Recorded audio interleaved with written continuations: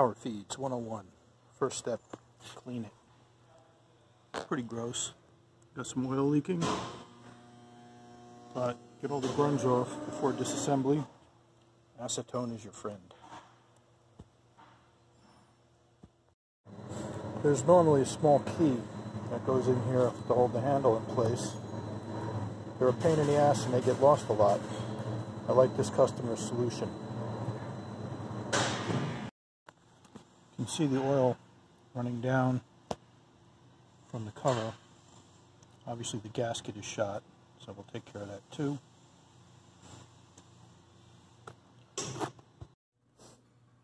Next problem is ground is broken off with a power plug, so we'll put a new one on. Alright, next up is draining the oil, whatever's left, if there is even any in there.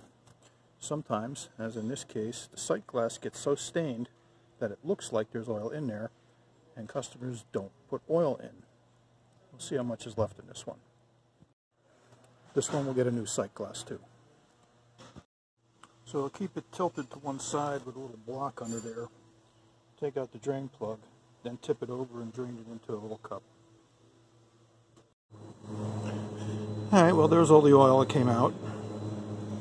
So next up is we take off the cover and see what's left of the insides. 6F has a detent pin behind the cover here that holds the handle in whichever position you put it in. The fact that it's not springed out here yet tells me that they probably added some silicone sealer around this. We will see. Well, it doesn't look like there's a gasket at all. There should be a paper gasket here. Looks like they used silicone sealer. What a surprise. Okay, let's dive in. Well, surprisingly, I don't see any ground metal inside. It looks pretty clean in there. Ring gear seems to be in good shape. So I'll stuff this with some rags, soak up all the extra oil, and then we'll put it back together, run it, and see what it sounds like. Well, not sure what this stuff they put on here is, but it's not silicone. It sort of feels like plastic, and the scraper doesn't take it off very easily. Fortunately, we have a tool for that. Be back in a few. Having the right tool is wonderful. Alright, let's see what happens. Power on, we got a light. Let's turn the speed down so it doesn't jump. Let's go left. Speed up. And we got absolutely nothing. Absolutely nothing. How about rapid? Nothing on rapid either. There should be a boot over that. Should be a boot over this. We'll replace those too. But we got zip. Chances are, because this was leaking, that oil got inside the controls and coated everything. So next step would be to kill the power, unplug it, and dive into the electricals. So typically these things have these cap head screws. There should be 6 of them. Here we got a little bit different one. This one's missing. 2 more down here, so we'll get another one for there and replace that one. Faceplate looks pretty beat up. If I can't get it clean, we'll replace that too. So this has been repaired once before. This is a new board. Original boards mount to these 4 screws here and sat upside down inside the case. So, but this is nice because this comes with a quick disconnect, so I can just take that off, get it out of the way, and you got 2 wire nuts for the input power. So we'll pull them off. I have better access to the insides. Got some oil on the back of the control panel. Not too bad by the forward and reverse switches. When we pull the fuse out, this is interesting. There is actually oil inside the fuse.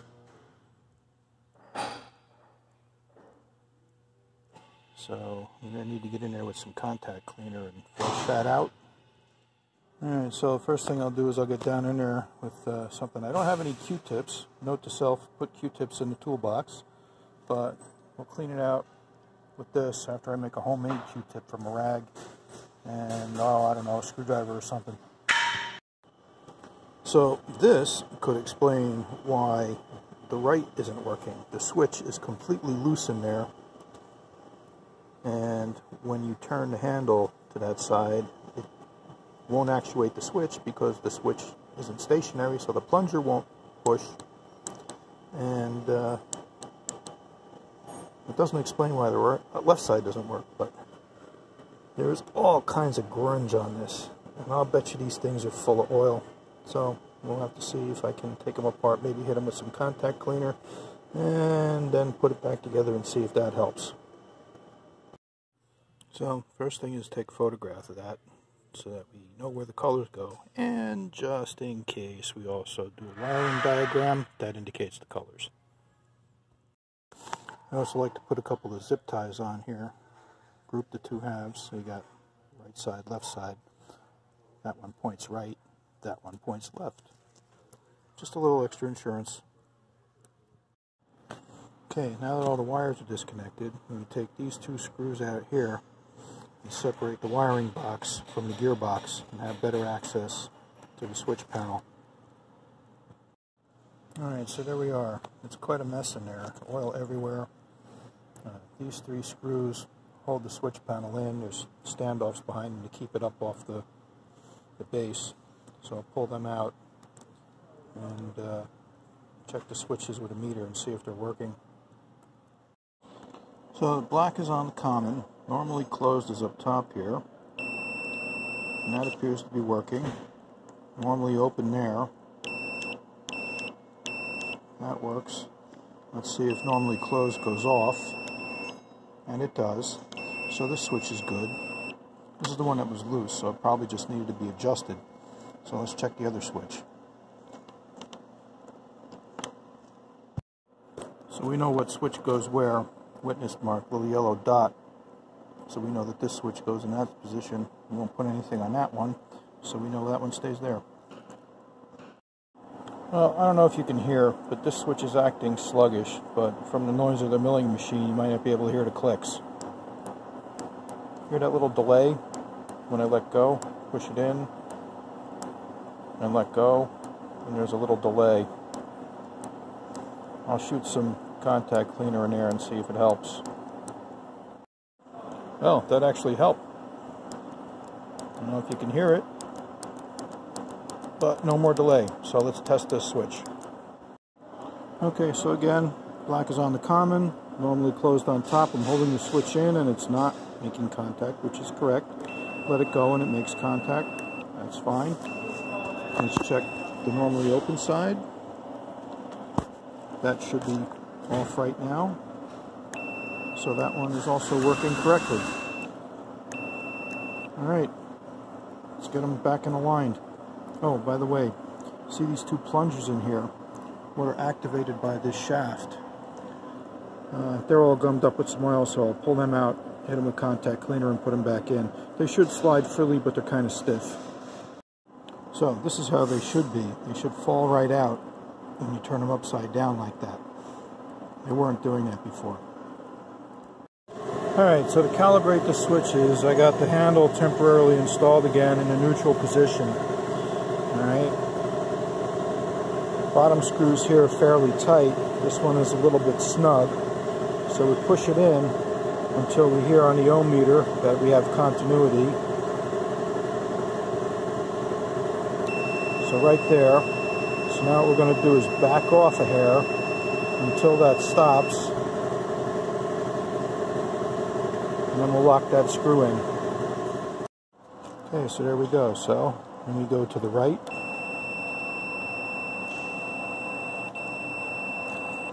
switch actuates. When you come to neutral position, switch deactivates.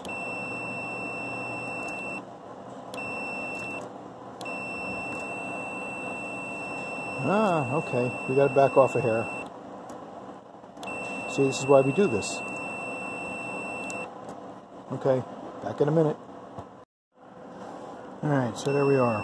Contact, no contact. Contact, no contact. Alright, we're good there. Then we do the other switch, same thing. Alright, and we have the other switch. On, off. On, off.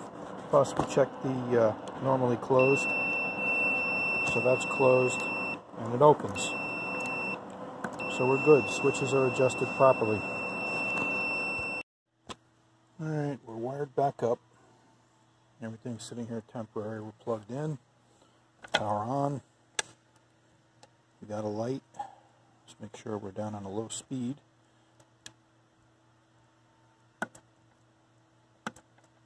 Alright. And still we got zip. Not in that direction. And not in that direction.